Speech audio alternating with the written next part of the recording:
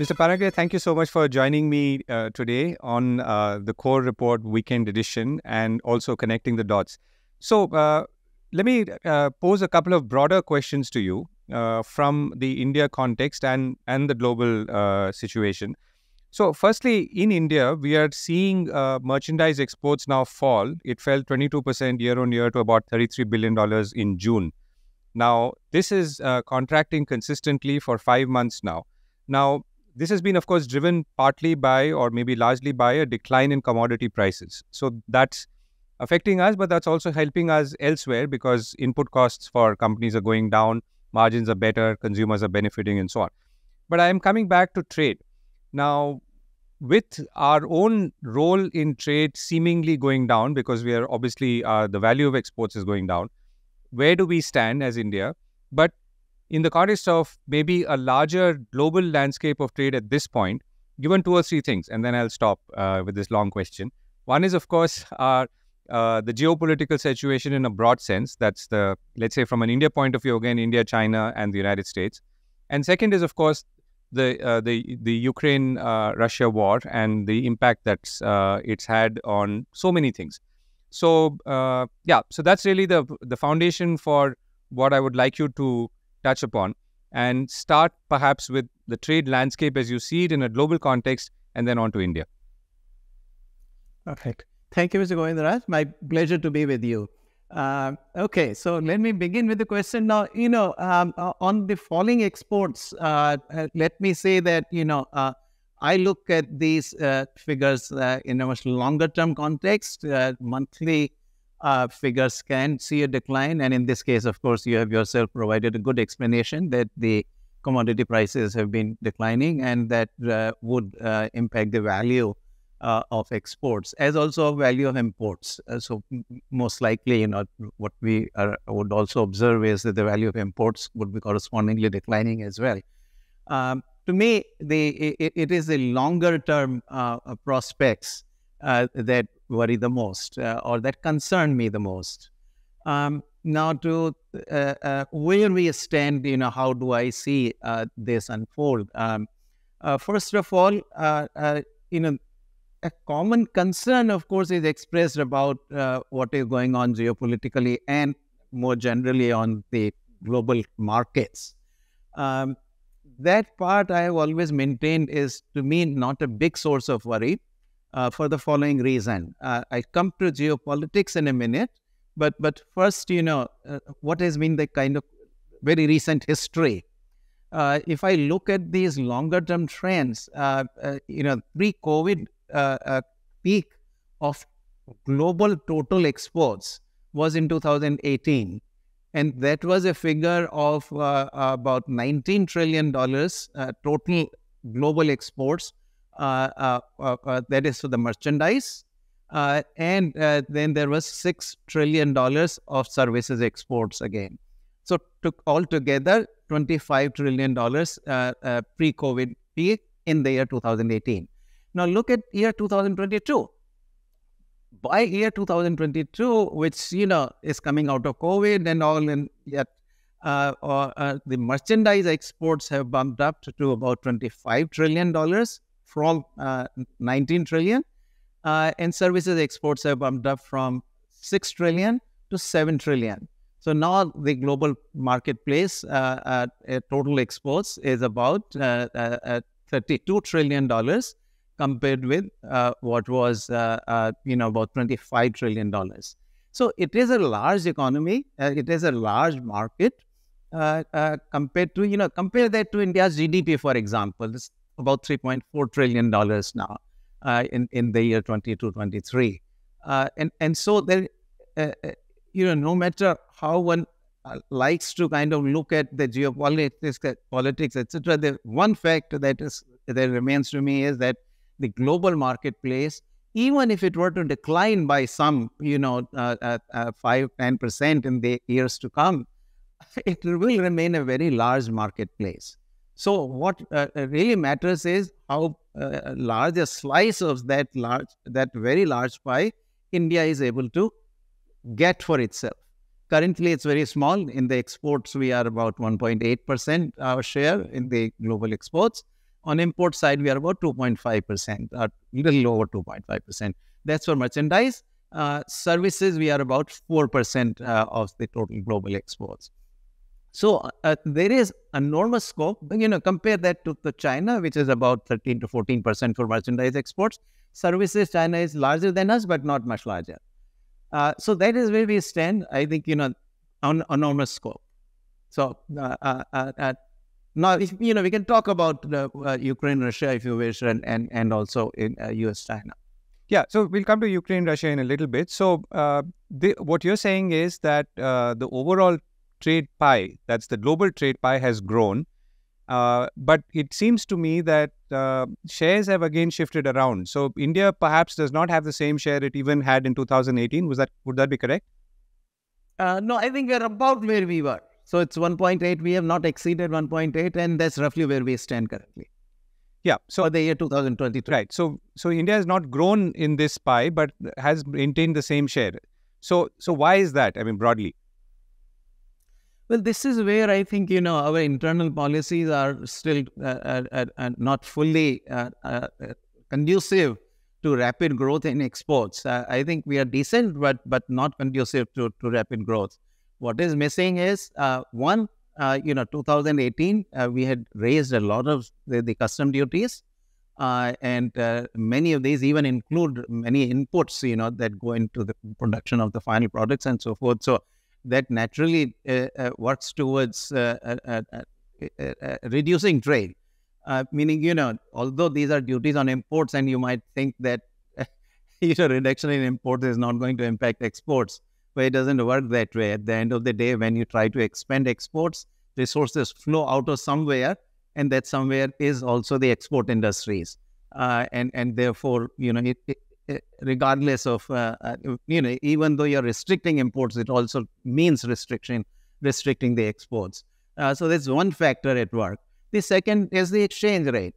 I still think that, our exchange rate rupee is a bit overvalued. Some correction has happened, but we need a bit more correction.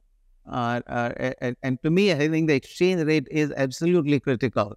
You look at any country which has done well on exports, expanding rapidly at paces of 15%, 18% a year on a sustained basis. These are countries which keep the domestic currency very competitive. And we have consistently kind of a bit overvalued the rupee. So that is the other major factor, I think. And the third, of course, we need to do more free trade agreements. That is for looking ahead. Yeah, and you've talked about this in the past as well. I think you've said basically that we should roll back tariffs because after many, many years since we started in 91, we've actually now increased the level of protection, as you pointed out. You also said that, one should strike more free trade deals with major economies and trade blocs, and also cut back on anti-dumping. So anyway, anti-dumping is something that is maybe more situational. But are you also linking our, let's say, static share in world trade with our increase in tariffs or protectionism? I would say, well, look, the level of the share, right? The level itself, as opposed to how it changes over time, is also a function of the economy size. We are still $3.4 trillion economy. We are not, China is 4 times us. So, remember that even with the same exports to GDP ratio for India, if GDP were to become 4 times, then our exports would also be at the same exports to GDP ratio, be 4 times of what they are. And that, of course, means 1.8 times 4. It's not quite 8%, but it's close to about 7%. So the economic size also matters for the level. So we should be, but still, even if we do that correction, we are well below China's. and there, of course, the old impact, of the policies we followed starting from the 1950s, that's still remaining, because one of the other my favorite theme is that we have not restructured the economy towards the factor which is most abundant in our country, which is labor. mean, China was very quick in the 80s and by mid-90s, to reorient its entire economy from this heavy industry, capital-intensive industries towards the labor-intensive industries. We have not successfully done that. We were so slow, till as late as mid-2000s, meaning 2005-6. We had still not knocked down completely the small-scale industries reservation, which is where the labor-intensive industries were sitting. Then we have not done the labor laws. Still, although 2019 we passed all the 4 codes, but we have not implemented them. They have not been notified yet. So as a result, if you look at our economic structure, it is heavily capital intensive or skilled labor intensive. What are the successful industries? You got petroleum refining, you got machinery industry, you got chemical industry, you got pharmaceutical industry, you got IT industry, you got finance industry. They're all either skilled labor intensive or capital intensive. You're not making use of the big factor of production you got, which is labor. And that is the reason we are not as export oriented as China was or has been.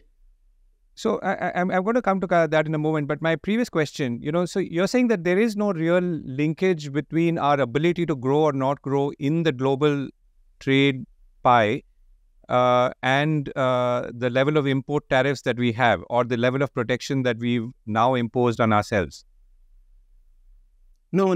That's not what I'm saying. Of course, the tariffs do matter. Tariffs do matter. But does that make us more uncompetitive? Does that make us less of a player in the international market is my question. Yeah. Look, I mean, it's very simple. Just think of the extreme. Suppose you were to raise the tariffs to a level where your imports are zero. There will be no reason to export. There will be absolutely no reason to export. That is what we did for about 4 or 5 decades. Pre-1991, I mean, if you go to 1970, imports were 4% of the GDP. Exports were therefore even less than 4% of the GDP. Absolutely, that of course the level of protection makes a huge difference. Right. So I think that's a very good illustration for a student like me. So let me come to the point about the labor linked industries and growth there. So again, this is an issue that you've talked about in the past as well. I think the question is really where we are today. I think so.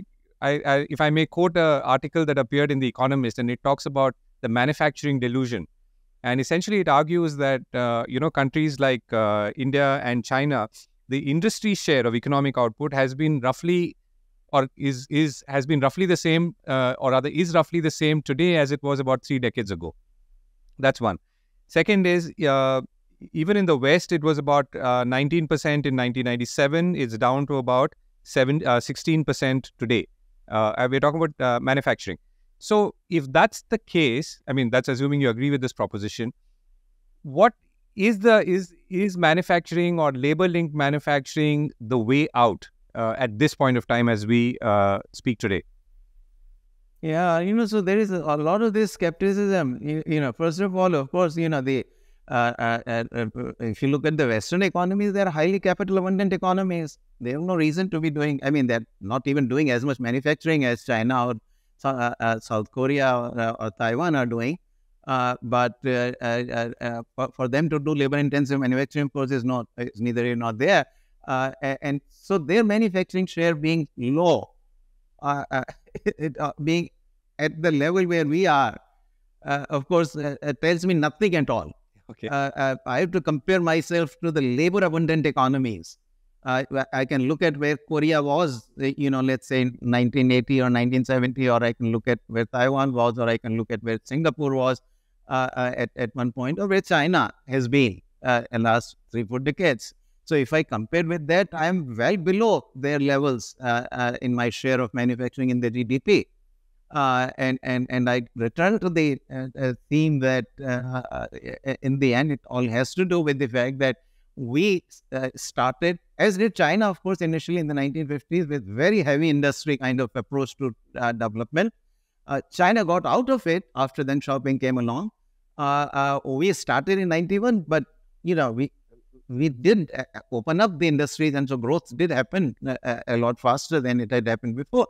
But we did not restructure the economy because a lot of the other regulations remained in place.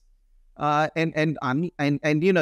you can't become. You can't be in the industries in which genuinely your factor endowments are not pushing you towards comparative advantage, with a set of distortions that had existed from the past, which has left you there.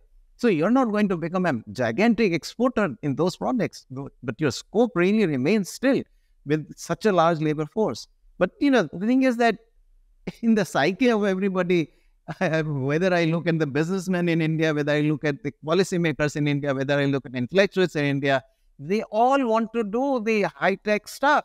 They all want to do high-tech stuff, the industries like the clothing industry, the footwear industry, the furniture industry, the, everyday light manufacturers, the kitchenware that we use, they are not on at least our leadership's minds.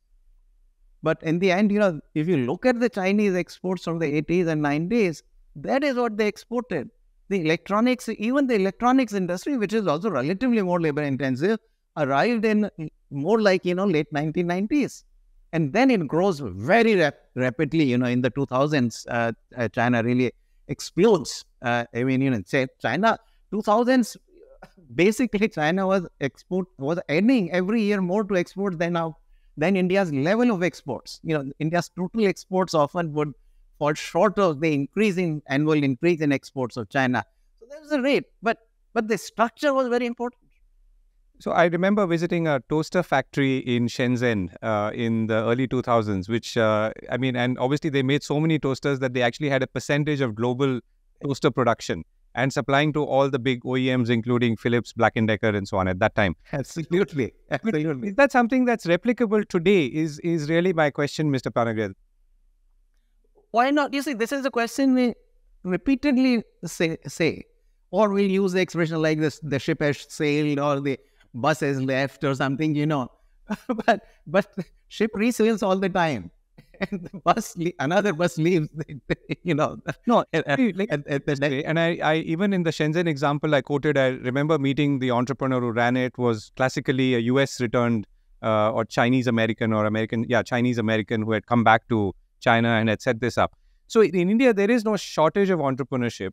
There are many entrepreneurs. Maybe, let's say, a good part of them are attracted to tech industries, but there are many who are not. And as we can see, for example, right now in initial public offers on the stock exchanges, we are seeing fairly traditional companies who are raising money and growing and so on. But these people are not getting into these industries that you speak of.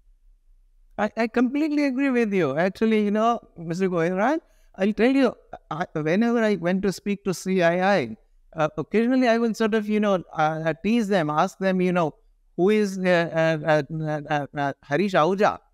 Nobody would know who is Harish Ahuja. Harish Ahuja is the largest single employer in India, employing about 120,000 people.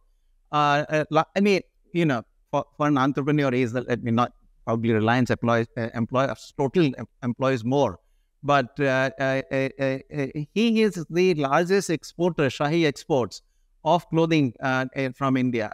Nobody knows who is Harish Ahuja, or most of them, And what I have to tell them is that, his son is married with Sonam Kapoor.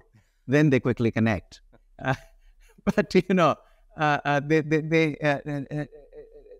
There is something intellectual about in the businessmen also, that somehow they, I sometimes actually refer to this as the Brahminical attitude of our businessmen too. That will do machines, will do refineries, will do IT industry, but stitching clothes is not for us, making shoes is not for us, something of that sort. But you've got to change that. But there is a policy aspect to that also. I don't deny that for sure, because that's a battle I've been fighting. First, that small-scale industries reservation took so long. Believe it or not, the last 20 items on that reservation list went out under Prime Minister Modi. So that's how long it took us to completely get rid of small-scale industry reservation, which were all labor-intensive, by the way. They were all labor-intensive.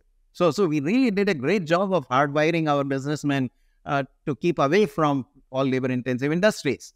Then labor laws still are a problem.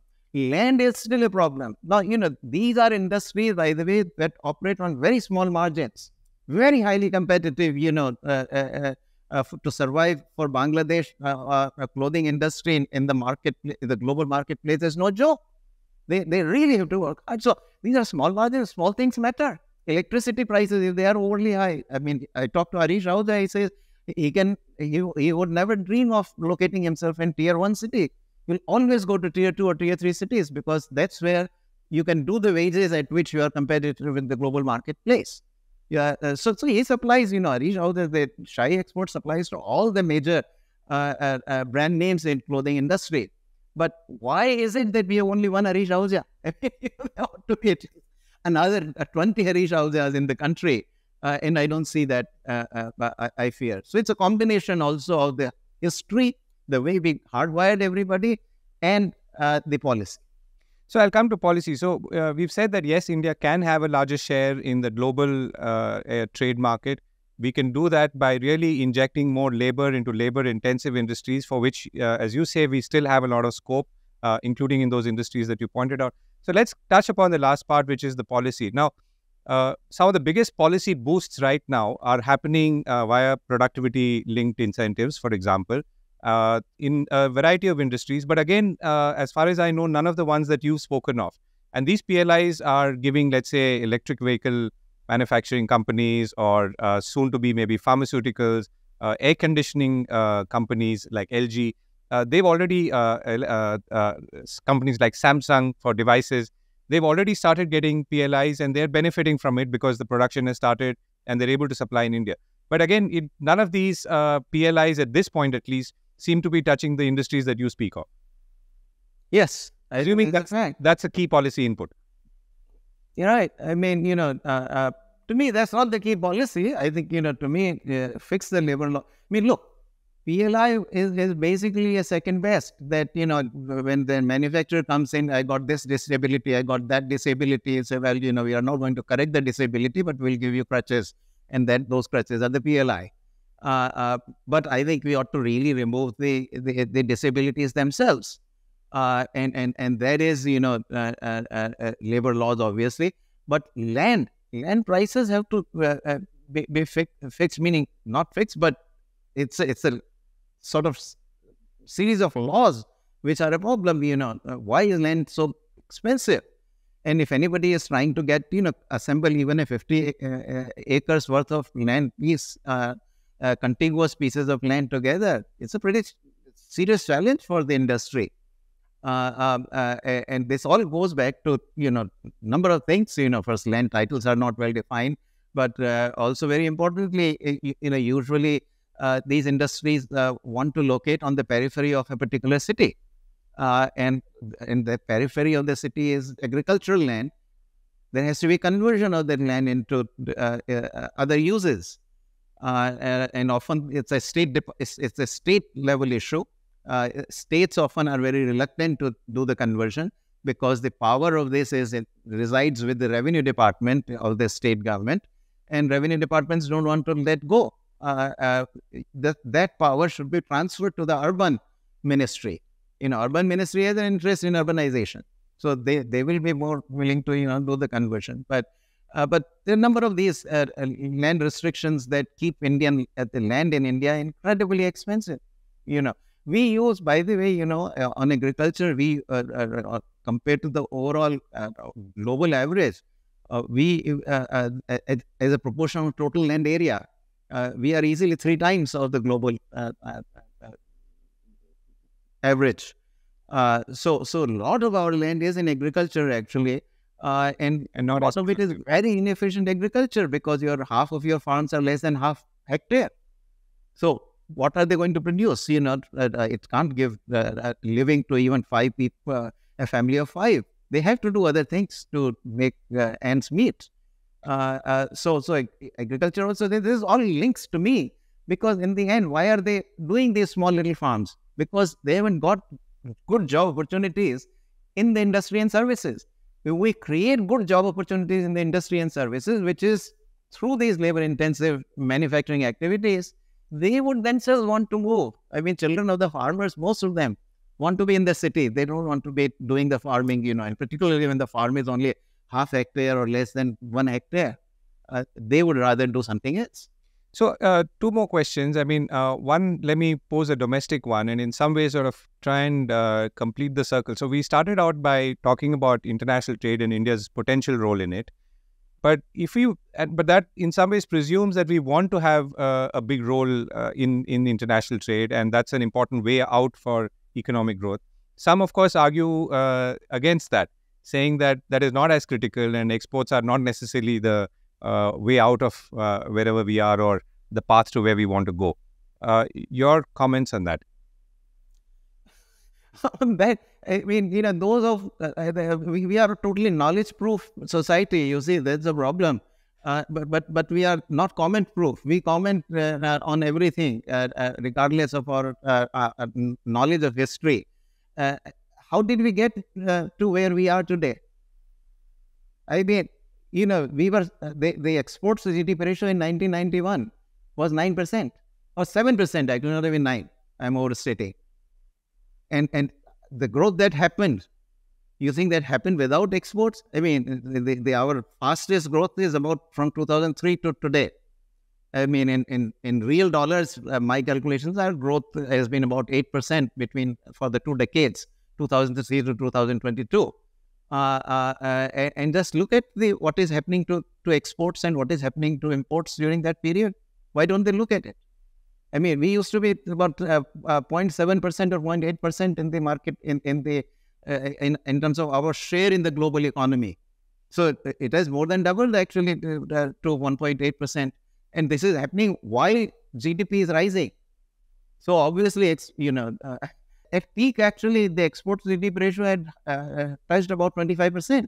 That was from 7% to today it's more like 19-20%. So you think we did it without exports? So this is pure lack of knowledge of history.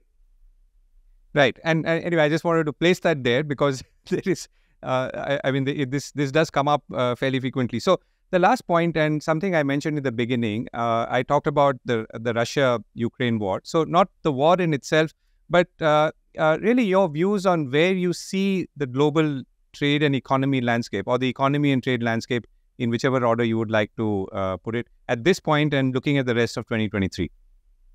Yeah. No, I think we are incredibly well situated. So I'm very upbeat, as going forward in the next 2 or 3 decades, I expect us to be growing 8% or more in real dollars. Finally, I think, we'll see whether it pans out or not, but I'm very optimistic that finally this whole China plus one is coming together in favor of India. Now the buzz is all around. Perceptions have changed, and even a lot of the Western newspapers and magazines, Economist, Time magazine, which had been so incredibly negative for last 8 or 9 years, are suddenly, they're not explaining why they are changing. But you can see that in all their write-ups, I'm beginning to see the change. So the buzz is very different today from what it was even 2 years ago. So things, and you also see that translating into Apple coming in, and a lot of the other manufacturers are coming in, finally also I'm very glad the Prime Minister has made a big push on the microchip industry, the semiconductors and all. That is also somewhere we ought to be. There's no question. Our factory endowments, this is also requires a fair bit of labor. It all varies which particular component of that industry we are doing, but certainly there are certain parts of that industry in which we ought to be big players. So I think this is coming together. The politics very much is in our favor because I don't see this reconciliation happening between the US and China. And as long as that remains, and China clearly remains very much determined to become first, both a regional power, which is the big 500-pound gorilla in Asia, but also in about 10 years' time, it has the ambition to become number one kind of country, and that of course simply means that India is the major country which stands in the way, and the United States sees that, and the Europeans see that, And so, we geopolitically are incredibly well situated. We also have a really very, vigilant government in place, very much guarding the interests of India, speaking for the interests of India, and a stable government. Very willing to make the changes that need to be made. So I think, the situation from the Indian perspective I see is actually more positive than it has ever been, probably. Right, and the larger question, I mean, just before we close, is that how are you seeing overall global trade and trade flow trends for the rest of the year or the next couple of years at least? I mean, are you seeing apart from some like a war in Russia, Ukraine, which of course has a lot of destabilizing effect, which may have been controlled to some extent now? Do you see things being somewhat conducive to at least a certain level of growth at a global level? Yeah, I mean, I do not see this slowing down. Everybody was predicting that after COVID, that somehow, the global economy, you cannot be in it. It's very uncertain, this, that, and the other. What happened? I mean, all these supply chain disruptions we're talking about, even the US-China trade is still booming, in spite of all the, press to the negative. If you look at the figures show. So, look, the exporters are a very powerful force. They are determined people. Exporters are basically in their own industries the most successful people. They are the most successful, and therefore they find ways to get their goods out to wherever they need to go. Look at the oil trade itself. All the embargoes, etc. In the end, what happened? The Russian oil is still flowing everywhere. And then, thanks to Indian carriers or some Indian carriers. Many others. It's not just Indians, but the policy itself. The Europeans have also designed their policies in such a way that once it comes through India, having been refined into India, then they can buy it. Their own laws also are allowing this. Likewise, Americans, where they needed very critical minerals from China, they never became subject to, or even Russia actually, there's some critical minerals they get from Russia. They never became subject of the embargo. So, both from policy side as well as the determination of the entrepreneurs, particularly the export-oriented entrepreneurs, will continue.